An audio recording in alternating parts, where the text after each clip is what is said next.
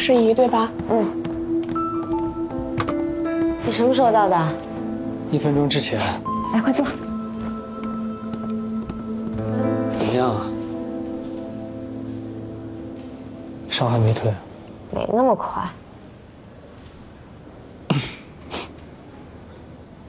啊，这是梅行梅律师。你好，你们一起过来的？嗯。怕他因为担心你开车分心，就和他一起来了。正好明天在上海见个老朋友。那我们走了。今晚你能陪他到底吗？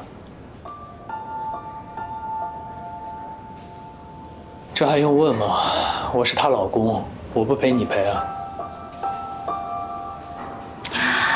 是这样的，我们知道你平时工作忙，我们作为朋友肯定过来陪他，是吧？谢谢。那我们先走了，拜拜。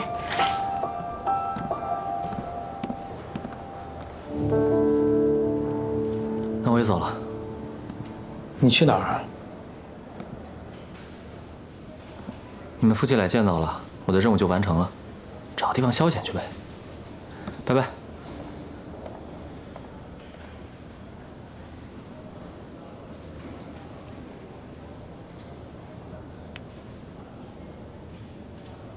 手那么凉啊！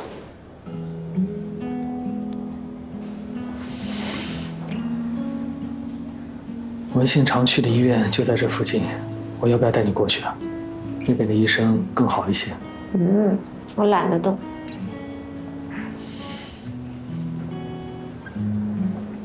我今天不知道王一东过来。哦。吃醋了？没有。你离我近点。离我近点。快。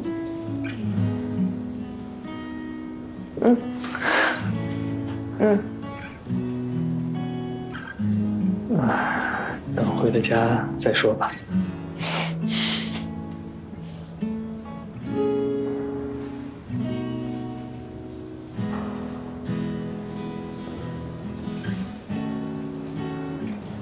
你等我1分钟，马上回来。懂啊。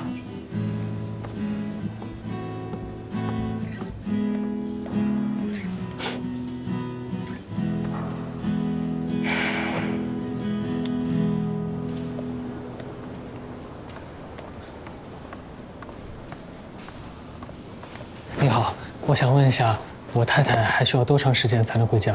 你太太诗怡是吗？对。快的话3个小时吧。哦，那这边还有空的病房吗？早没了。谢谢啊。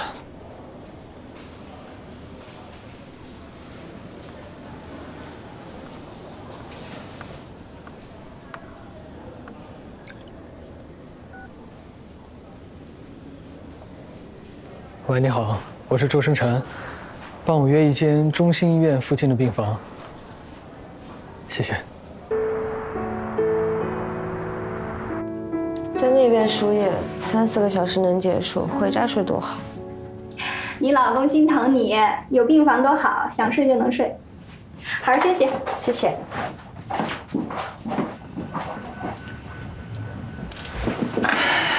赶快休息吧，10点多了。你坐下。坐着。不困啊？不困，我想和你说说话。好，你说吧。我是病人，你让我说。行，那我说。你想听什么？描述你吃醋的心理状态。告诉我嘛。心里不舒服。还有呢？就是心里不舒服。敷衍。你小时候语文不及格吧？我小时候语文还行，但永远考不了满分。谁语文能考得了满分啊？你这个人是不是不知道什么是谦虚啊？对于不擅长的，我一贯谦虚。那擅长的呢？在擅长的领域，谦虚使人胆怯，容易让人裹足不前。话题都被你带跑偏了。是你先提语文的。